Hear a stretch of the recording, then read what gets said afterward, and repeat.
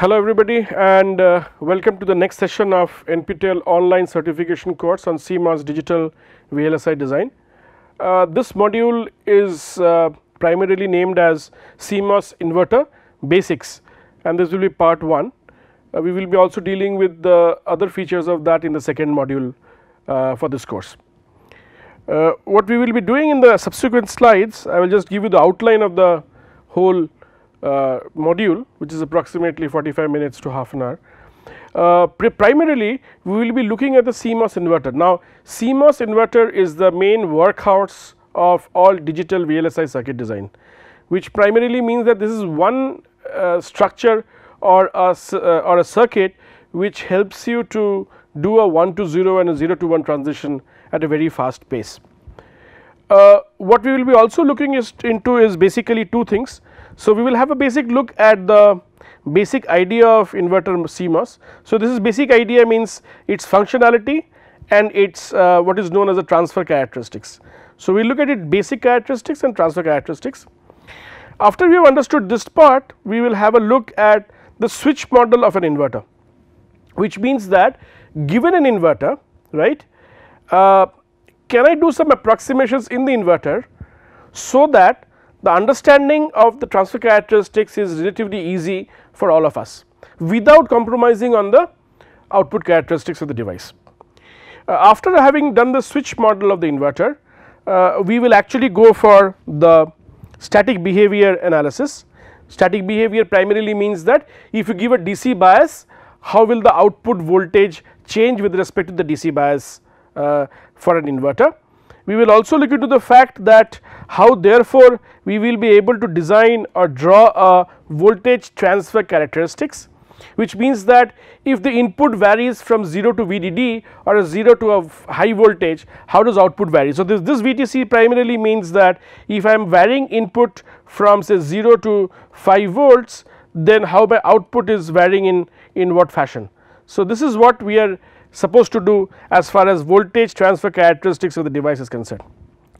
Once we have understood the VTC or the voltage transfer characteristics of the device, we should be in a position to explain what is the meaning of switching threshold.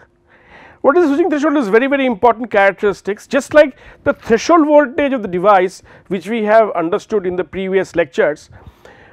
Switching threshold is defined as that voltage at which the transition between 0 to 1 and 1 to 0 takes place, right. So, we will define what is switching threshold, and we will see how can we calculate the switching threshold from the VTC of the device. So, if I know the voltage transfer characteristics, how do I know the switching threshold of the device? Then we will be actually looking at what is known as a noise margin, right, very important property of an inverter, which primarily means that if you input a signal onto an inverter, any signal will obviously have a noise, right. Electrical noise are inbuilt inherent in all the signals whose origins are varied. So, it is variety of noise which will be there. For example, Gaussian 1 by f noise will be there will be short noise will be there, and something will be because of the wiring which carries the signal, because of that there will be some noise, there will be junction noise and so on and so forth. Now, our job will be at the very first stage to remove the noise as much as possible, right, because if you put it into an amplifier and try to amplify the signal, the noise also gets amplified by the same amount. So, I need to reject noise at a very early stage of my processing, right, so that my signal to noise ratios are higher at later stages, which therefore comes to an important issue of a CMOS inverter, that this inverter intrinsically is a very good noise rejector. So, what we will be understanding in noise margin is basically what is the meaning of noise rejection property, right. So, this is the noise rejection property of an inverter, and this noise rejection property means that how I can able to reduce the noise or remove the noise at a very easily. We will also see how this noise margin or the noise rejection property is related to the applied voltages, related to the aspect ratio. What is the meaning of aspect ratio? We discussed in the previous turn. This is aspect ratio, right. We will repeat this, how it is related to VDD, which is the applied voltage, how it is related to the threshold voltage of the device, and so on and so forth. So, once why we are doing this, then we can actually manipulate these things, these properties, and achieve a very good noise margin for us, right, so that we are able to achieve a very good noise rejection. The last part of the outline of the whole talk will be, we will be looking at the gain calculation. We will be looking at the gain calculation, right, and this is quite important, because CMOS structure or CMOS inverter has been the mainstay not only for digital design, but for analog design as well, and I will discuss to you why gain calculation is important. What do you mean by gain? Gain, as the word suggests, gain basically means rate of change of, so it is basically del V out del V in, right. So, how much change in the output is there because of the change in the input. Now, if your gain is high, I can use the CMOS for my amplification purposes also, right. CMOS I can use as an amplification or as an amplifier, right. I can use it as an amplifier for all practical purposes, which means that its voltage gain AV, which is voltage gain, maybe if it is 100, let us suppose, that if I give a input peak to peak swing of say 10 millivolts, which is 10 to the power minus 3 volts, then the output will be 10 to the power plus 2, which is basically equals to 10 to the power minus 1, which is just equals to 0.1 volts. So, basically meaning that a 10 millivolt peak to peak input will result in a V out of approximately 0.1 volt for the CMOS, which means that I can use a CMOS both for analog design as well as digital design. Why for analog design? Because then I can use it as an amplifier for amplification of analog signals, and we will see how it will be used for digital signals, right. This is one thing which you should be careful about. The second thing is, having a better gain or a large gain also allows for the inverter to swing from 1 to 0 and 0 to 1 at a much faster pace. So, your switching speeds are much higher between 1 and 0. So, having a gain which is high not only helps you for analog design, but it also helps you for digital design. Why? Because in digital design your 1 to 0 and 0 to 1 swings, these are very good swings, because it will move very fast, because your gain is very high. We will see in the subsequent slides how it works out, right. So, I hope I am able to explain why gain calculation is very important. With this basic outline of the whole talk, or the basic idea, let me go to the next slide and explain to you the basic inverter. It is a very important, and it will remain with us for the whole module till we finish off this course on CMOS digital VLSI design. If you look here closely, this is the basics idea. This is the basic idea, and I will explain to you how this works out. See, if you look very carefully, we have discussed in our previous lectures that if I am using an enhancement mode MOSFET, and if it is an N channel enhancement mode MOSFET, and if it is an N channel which is NMOS, I require a gate voltage, right, remember, should be larger than the threshold voltage of the device to make it on for an NMOS. For a PMOS, I require it to be less than or equal to, VGS should be greater than mod of VTP, which is basically meaning that threshold voltage of the P type device, right, and if it is so, I will be able to achieve its switching on and off condition. So, let us see how does it work as an inverter. So, what is this? This is basically a PMOS. So, this is a PMOS here, right, it is connected, its source is connected to VDD, right, as I discussed earlier. We have an NMOS here whose source is connected to ground, and we have whose gates of M1 and M2. So, M2 is basically your PMOS, right, is PMOS, and M1 is your NMOS, right, and I am giving input to the gates of M1 and M2, right. So, please understand, for all practical purposes, the input signal in most of the cases in digital VLSI design will be given to the gate side of the device. So, the gate will be primarily responsible for taking the input signal, right, and you will, in most of the cases, for example, in this case in front of you, you will have the output at the drain of the two. So, this is basically the drain of PMOS and the drain of NMOS are together, they are shorted with each other. So, the drain of, so this is basically your drain of PMOS, and this is your drain of NMOS and they are shorted together and we will get an output. Let me show to you therefore with the idea how does it work as a device which is an inverter. What does inverter basically mean? Inverter means that if you give an input 1, if I give an input equals to 1, I will get an output equals to 0. If I give an input equals to 0, I get an output equals to 1. So this basically means it inverts the signal, right. Please understand, when we say 1, it corresponds to VDD, which is the applied voltage here, right, and 0 corresponds to VGND, right. So ground you just see here, it just happens that the ground is 0, and this is a positive voltage. Please keep in mind, you can also encounter inverters where this ground can be actually a negative voltage, but you have to always ensure that the source of M1, right, the source of M1 source should always be to the most negative terminal, please understand, and M2 source should be at the most positive terminal of the whole system if you want to work it properly. With this knowledge, let me therefore explain to you how it works out.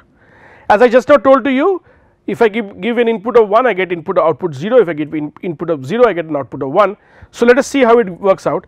So let me give you an input transition from 0 to 1, right, 0 to 1, fine.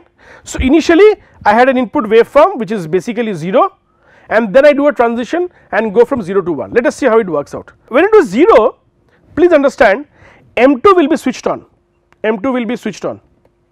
right. Let us suppose there is a capacitance here. Now this capacitance is, we will discuss later on, but primarily this capacitance is defined as the load capacitance, and it effectively takes care of any capacitance occurring between gate and drain here, CGD of PMOS. It also takes care of this here NMOS gate to drain.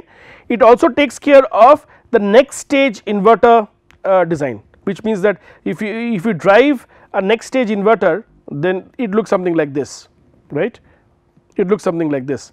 So the input capacitance is here and the output capacitance is here. If you add all those together, we get C load available here. With this what we therefore we come to the point, therefore if I give 0 to 1 transition here, I get, if I get 0 here, M2 is switched on from my basic discussion which we have discussed earlier, and since it is 0, my M1 is basically off when you have 0 input, because for enhancement mode n channel MOSFET you require a gate voltage larger than the threshold voltage for this M1 to be on, but since the gate voltage applied is less than the threshold voltage which is 0, almost cut off, so M1 will go to cut off. So M1 will be going into cut off, and M2 will be actually switched on, and therefore it will be saturation. So this will start to behave like a current source, M2 will therefore behave like a current source, and M1 will be cut off, and therefore it will be basically a 0, nothing will happen. When it is there, then this C load will get charged by which dimension? By this path, right. So you will have VDD through M2, because M2 is on, charges to C load, right. So what I can do therefore is that I can replace this M2 by a simple resistance, and I can therefore make this as a open switch. We will discuss this in the next slide only, but this is what we can do. So this is the RP and this goes to VDD, which means that the capacitance is getting charged to a high value when my input is 0, which means that this voltage here will actually go to high value. Why? Because capacitor is getting charged. So as long as your input is 0, my output will always be equals to 1. Am I clear? This is the charging process, right. Let us look at the other side of the story. Now let us suppose it goes from 0 to 1, right. As it goes to 1, just the reverse happens in this case. What reverse happens? Reverse happens is that suppose I am going from 0 to 1 and I go to 1 here from 0, then M2 goes in the on state because threshold voltage is larger than the gate voltage is larger than threshold voltage. M1 goes to the on state and M2 goes to an off state, right. So M2 is now in cutoff, and M1 is in on state and saturation state, and therefore what will happen, this will be cut off, right, and therefore there will be no direct connection between VDD and V out, but quite interestingly the accumulated voltage across this, the charge accumulated at C load will find a low resistance path and will actually go to the ground from this case. Am I clear? So what will happen to V out? V out will go to 0, because initially it was fully charged to 1, now it is finding a low resistance path through which can drop down, and therefore the V out goes to 0, right, and therefore V out goes to 0. So which means that if my input goes from 0 to 1, this is my V in, right, V in, my output will actually go from 1 to 0. So this is my V out and this is my V in. So I got 1 to 0 and this is 0 to 1, right. So this is the basic understanding of a inverter, but therefore given a signal, therefore if I give a signal something like this, let us suppose a clock I give, right, then I will start getting a signal which is just negation of that. That means when this is high, say this becomes low and so on and so forth, it will go like this, right, and something like this it will go. So whenever our input goes high, output goes low, and vice versa, we can have a look, which means that an interesting part therefore comes to the mind, that CMOS therefore can be useful for switching from 1 to 0 and 0 to 1. That is very important and important design consideration. As I discussed with you in the previous slide, now let me give to you the switch model of an inverter. As I discussed with you in the previous state, that whenever when V in was equals to VDD, let us suppose V in, which what was V in? Please understand, V in was nothing but this V in, right. If I give it equals to VDD, right, and this is also equals to VDD, right, then gate to source, because source is grounded for M1, so for M1 source is grounded, so VGS for M1 will be nothing but VDD minus 0 and therefore equals to VDD, which is much larger than the threshold voltage of the device, therefore switch on the device M1, right.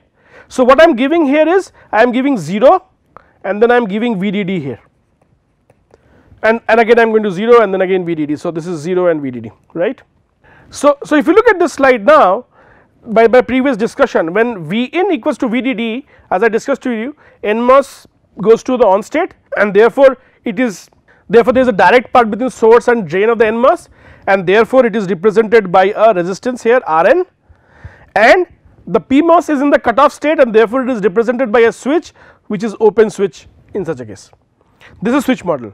Now the reverse will happen, what, when V in equals to 0, PMOS switches on and NMOS switches off. So I will replace PMOS by a switch or by a resistance whose value is equals to Rp, and we will replace the NMOS by a switch which is basically open, right. This is switch model, switch model available to you. So when the switch closes down, it is represented by a resistance, switch opens, it is an open circuit, right. Please understand, here you will have always a capacitance here CL, right, you will always have a capacitance here CL.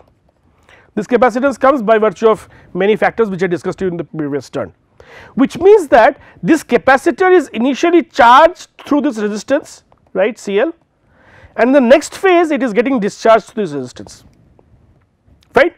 So it is basically a first order differential equation solution, right. You have one passive element here available with you, one passive element which is basically CL. So you will have first order differential equations. These first order differential equations you know very well to solve it, you must have studied in your network theory courses, and solutions will give you what is known as a delay, basically RC time constants or RC delays, right. And therefore you see the importance of this switch model, that first hand it gives me the working principle, and without compromising on the output characteristics of the device gives me the value of the delay available to us for all practical purposes, right. We now come to the therefore the static behavior. Static behavior we will just discuss one by one. Let me give you the first the easy one, and then we will go for the difficult one. What happens is, let me start with the last part, that there is no static power consumption. I will explain to you what do I mean by that. Static power basically means that when the device is not operating or not switching between 0 and 1, 1 to 0, then we define that to be a static operation, which means that you give 1 you get output 0, or you give 0 and you get output 1, and you are staying there for infinitely long duration of time. Then we define that to be as the static condition.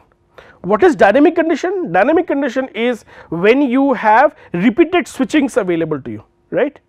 and therefore whenever you talk of static power consumptions, there is no power consumption, and the reason being very simple. The reason being why it is very simple, because in static case you do not have any direct path between VDD and ground. If you look very carefully, in static case whenever you give 1 or 0, there is no direct path between the VDD and ground. So, you will never have a short circuit current available between VDD and ground. This is very important observation which I want to focus here. That means the power dissipation levels, static power dissipation levels are typically very small. Let us look at high input impedance. The impedance is what? Basically del V del I is basically the impedance. Now, if you go back to your previous slide here, and or even here if you want to go, and if you look at the structure, you see I am giving the input to the gate side of my M1 and M2. You remember, go back to your basic physics of MOS device, then the gate side will have what? Will have oxide layer, right, with a very large dielectric constant, and therefore any signal which you give onto M2, there will be no current flowing in this direction or even in this direction. Why? Because your oxide thickness is so small, it is basically a dielectric and insulator. So, there will be no current flowing through the device. As a result, del V del I will be infinitely high, which means that the input impedance of any device, of especially the inverter, is very high, right, it is very high. I will just leave a statement at this stage. This will help you to improve the fan out. What is fan out? Fan out is defined as the capability of a single device driving n number of such devices is defined as fan out. I will give you an example. Let us suppose I have an inverter and it drives 1, 2, 3, 4 such devices. Such means with same characteristics the devices are being drawn. Then we define the fan out to be equals to 4 in this case, right. So, high input impedance means that you can have large amount of fan out, or you can have large, and I will tell you the reason why. See, since they are all connected like this which you see in front of you, and since there is no current path available between this point and this point, ideally you can drive infinite number of such devices very easily in static mode, not in dynamic mode, please. In static mode means what? I give a 0 here, I get a 1 here, I get a 0 0 0 0 0 here everywhere, that is all. I just stand there and I wait for infinitely long duration of time. This is the static case. Under such a criteria, I can actually drive infinite number of devices under ideal condition in static mode. However, in dynamic design, whenever you are doing a transient response, so this is also known as a steady state response, for a steady state, but the transient response actually is degraded. I will explain to you why because of this. See, the reason why is transient means what? You are giving a rising or a falling pulse, which means that at any point of time you are now either trying to charge or discharge the capacitor. If your fan out is high, then at this node you actually see larger number of capacitance, and therefore to charge or discharge a larger capacitance you require large amount of time, and therefore the speed slowdowns or the degradation of frequency takes place. Second, this is an important point which we will be encountering as we move along and discussing the other parts. The third part is basically this part, that means output impedance is typically very low, right, and low output impedance primarily means that it is less prone to noise, which means that if there are any noise sources inserted at the output of my NMOS, it can easily reject it and have a noise free environment, and therefore signal to noise ratios at the output are typically very high, right. So, this is SNR is basically signal to noise ratio, right. The third thing is ratio less logic level, which I will put it here, a very important one. It tells me that irrespective of the aspect ratio of PMOS or NMOS, irrespective of the aspect ratio W by L of PMOS or NMOS, the static behavior is independent of that, of W by L ratio, which means that you go on changing any W by L ratio, you will still get the same 0 to 1 and 1 to 0 transition, which means that for any value of W by L, aspect ratio of NMOS and PMOS, I can easily get the logic levels available to me up till VDD. So where I am going? While charging I am going to VDD, while discharging I am going to 0. So please understand, a very important property therefore is the first one, which is this one, that while charging I am going to VDD and while discharging I am actually going to 0. So I am able to get the full swing of my signal, output signal available to me, and I am not wasting any of the signals in a CMOS inverter. So this is quite an interesting and important property of the static behavior of the device. Just to give you an idea, this device, there is also a name for this device which is used. Since M1 is responsible for pulling down the voltage at V out from 1 to 0, we define M1 to be also known as pull down device, right, or also refers to PDD. And M2, since it is responsible for 0, so this is 1 to 0 and this is responsible for 0 to 1. So we define this as a pull up device. So it is pull up device. So I have got a pull down device and pull up device. Everything below, so the best way to notify is, and we will be doing it when combinational logic comes into picture, everything below V out is pull down, everything above V out is pull up. So this is your pull up network, pull up device, and this is your pull down device, all your pull down device, right.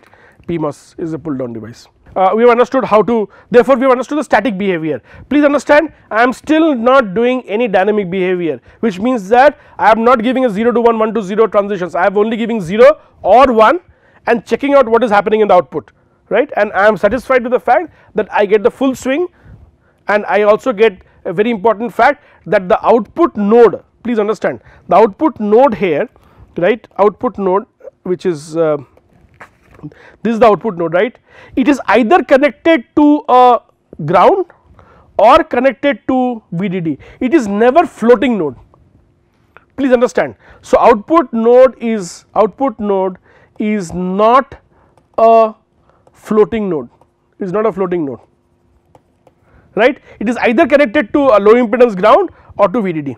Both are low impedance, in fact, voltage source, ideally output impedance of a voltage source is infinitely small, approximately equals to 0 and is already ground. So every time it swings to VDD or to 0, the output node is connected to a very low impedance node, right, and that also makes it very less prone to noise, right.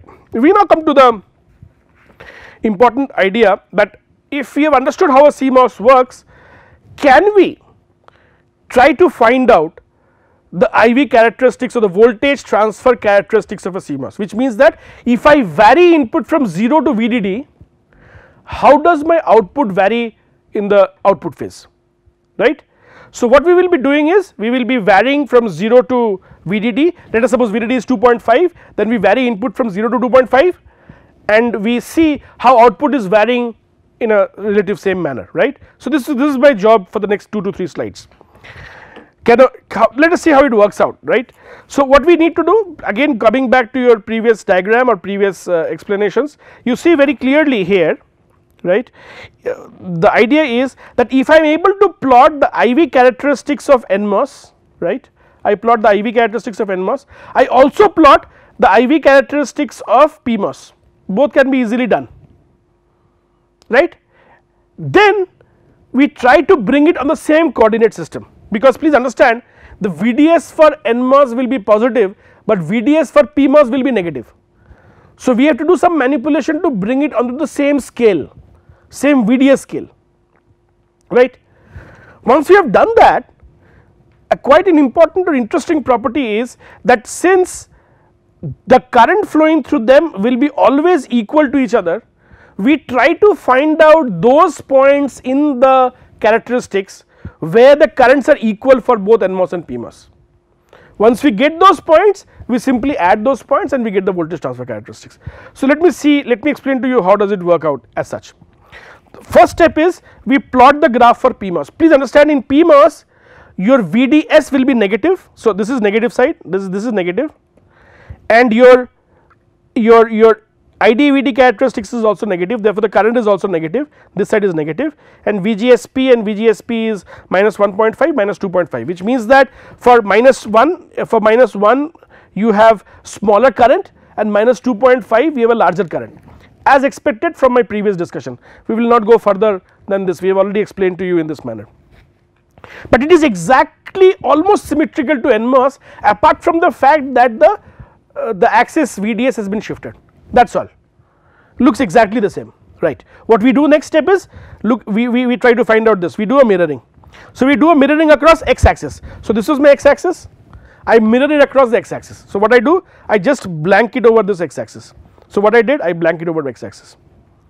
As I did, there are certain governing equations which you should be very careful about understanding it, right. The governing equations are this. So let me say I have got NMOS here and a PMOS here, this is my PMOS, right, and this is my NMOS here. So this is V in and this is V out, right. Then certain governing equations should be very clear to you, this is VDD. The first governing equation is IDSP will be equals to minus IDSN, right, and very true also. The current continuity will always be maintained, negative sign, because it is basically a electron, another is a hole. VGSN is equals to V in, I will explain to you. VGSP is equals to V in minus VDD. We have VDSN equals to V out, and we have VDSP equals to V out minus VDD. I will explain to you how we are getting all these terms. See, what is the meaning of VGSN? VGSN is gate to source of N MOSFET. So I have got NMOS here. So gate to source, this voltage is, so since this is grounded, VGSN will be VGSN will be Vg minus Vs of NMOS, agreed. If this is true, then what I get from here is Vg minus 0 of N. What is Vg is nothing but V in, so V in will be for the NMOS will be there. So VGSN is always equals to V in, right. So this is clear to you, this is clear. Let me come to VDSN, again very simple, drain to source of NMOS, drain to source of NMOS, which is this one. Again drain to source is VD, right, VD minus Vs, right. What is Vs? Vs is, as I told you, is always grounded for NMOS, because this is source of NMOS is grounded. So Vd minus 0 will be equals to your VDSN, but please understand Vd is nothing but V out. So it is basically VDSN equals to V out, clear. So these two are very simple and basic, clear. Let us come to this point, VGSP and VDSP. So if you look at VGSP, this is gate to source of P type MOSFET. So I have given V in here, so the voltage between these 2 points will be nothing but V in minus VDD, it is straightforward. So V in minus VDD is VGSP, fine, this is also done. Let me come to VDSP. VDSP is what? Drain to source for P type. So this is gate to source, and drain to source for P type is drain to source for P type, right. It is nothing but V out will be there, right, and therefore there will be this, this will be V out minus VDD. So it will be V out minus VDD. So finally we end up having these 4 equations which are the governing equations for inverter. These are the 4 governing equations for inverter, fine. The first comes from current continuity, and other 4 comes from direct idea of substitution of voltages. If you have understood this, then let us see what happens here. I just now told to you that IDN equals to IDSP. So when you transfer from along the x axis, you get the same positive current as you are getting in the negative direction. So whatever negative current you are getting here, you get almost the same current on this part. But then please understand, as per my discussion just now which I was shown to you, V in, so if you look at V in is nothing but VGSP plus VDD. V in, if you look very closely here, so VGSP is equals to V in minus VDD. So what is your V in? V in is nothing but VGSP plus VDD. Assuming that VDD is 2.5, then I get 2.5 plus VGSP, right, this equation I get this. So, whatever value VGSP was one case minus 2.5. So, minus 2.5 plus 2.5, if you add I get 0, and this is this one, I get minus 1 plus 2.5, I get minus 1.5 plus 1.5, and I get this. So, I am able to do what? I am able to convert on the x axis and change the value of the gate to V in from 2.5 and 1.5 to 0 and 1.5. If you have understood these 2 points, which are quite simple and explainable, we now do a horizontal shift along the y axis. So, we first of all did what? We first of all shifted along the x axis, and now we are horizontally shifting it along the y axis, right. So, we are doing what? We are shifting the whole thing from here and putting it this side, and we got somewhere here, right. You will ask me where should I say shift? Well, look at the governing equation. If you look at this point, governing equation, this one, you can see that V out will be therefore equals to what? VDSP plus VDD, fine. So, if this is true, I get 2.5 plus VDSP. So, what we do? We just shift it to this side, and you got V out here, I got shifted to this point, right. So, what has happened is I have been able to shift my PMOS transfer characteristics and made it almost in the first quadrant. Please understand, my NMOS transfer IV characteristics is always in the first quadrant, and my PMOS is always in the third quadrant. So, I have to move from third to second, second to first, right, and that is what we got here. So, let me see finally what happens therefore. So, this was your NMOS. These dark lines which you see in front of you are all NMOS, right, and we have been studying this. So, V in equal to 2.5. So, V in is nothing but the gate to source voltage, V2, V3, V4, and I superimpose on that what? These light lines, and these light lines are what? PMOS. So, starting from here they are going like this. Now, what you do? You see which point is, say for example, I will give you an example. Let us say you take V in equals to 1, right, and you take V in equals to 1 somewhere on this side. So, V in equals to 1 is this one, right. So, this is equals to V in equals to 1, this is V in equals to 1. So, this is equals to V in equals to 1 for NMOS, right, and this is equals to V in 1 for PMOS. Now, they cut where? They cut somewhere here.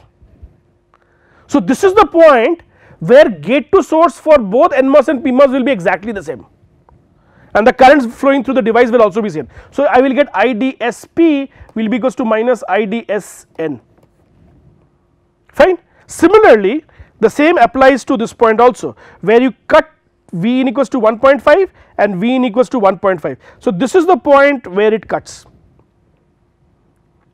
Have you understood this point? And I think it is clear to you. Therefore, why I am taking the same value of voltages? Because when I apply V in, it exactly applies to PMOS and NMOS the same manner, and that is the reason you get something like this.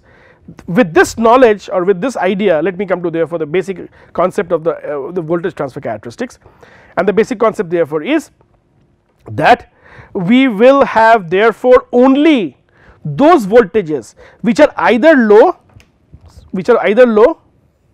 or either very high. There is no voltage or no current in this region, please understand. This region is devoid of any transfer characteristics. So, either it is located here or located here.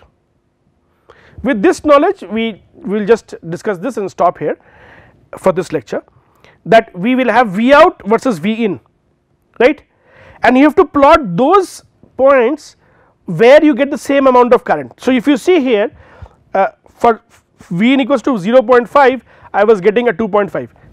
Explain also, you got the point why? When the input is low, output will be high. When the output is high, input will be low. How I got these points? I got these points from this region. So, how do I get it? So, related to 0.5, I just check out where I am doing it. It is somewhere here, it is almost near to V out, which is 2.5 volts. When I go to higher voltage, say V in equals to 2.5 or 1.5, let us say, then say I go to 2.5. When V in equals to 2.5, the cutting takes place very near to 0 axis, 0 of V out. So, therefore, with this knowledge, I can safely assume that this curve which you see in front of you is primarily defined as the CMOS voltage transfer characteristics, VTC, right, which means that when the input is low, output is high, when the input is high, output is low, fine. With this knowledge or with this idea, let me stop here for this time. We will continue after this within this thing. Thank you.